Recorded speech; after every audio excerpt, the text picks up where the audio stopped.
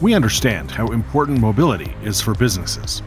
That's why at AuraPortal, we have created a new responsive form editor to work in perfect harmony with our instant workflow app.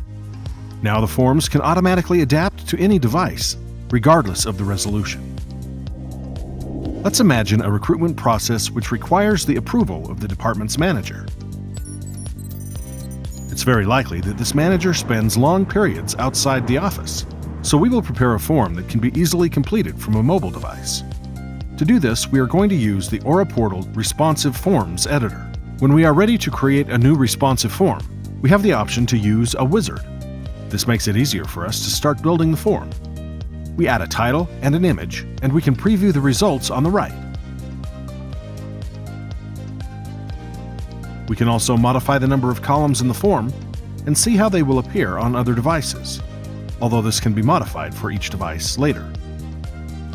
For now, we're going to leave it in 3 sections. We will use the second phase of the wizard to add some fields to the form. If we need another field that is not in the list, we can easily add it from the left panel.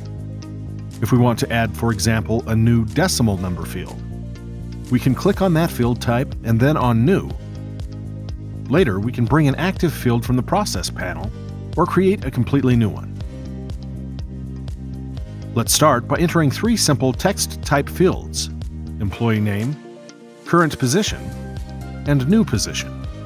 The form editor lets us select multiple fields to then drag and drop on the canvas. Once we exit the wizard, we can view the form in all available resolutions.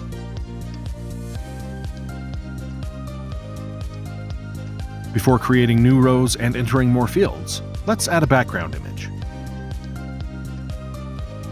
We have the option to repeat the image horizontally and vertically.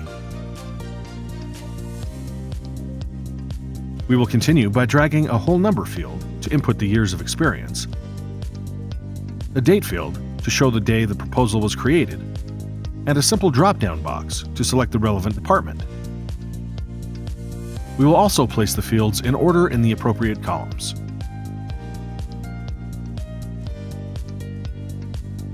We can use the third row to add some separation from the approval section. Here we will place a single column with an image, which we can add using a complement and its corresponding HTML editor.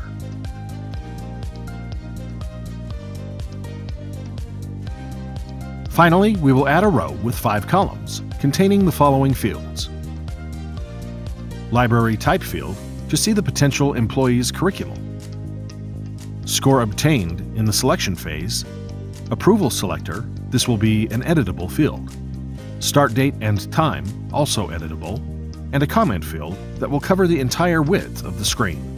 This layout is the one that we have configured by default for screens with high dimensions. For tablets and mobiles, we can change the column widths and even hide them if necessary.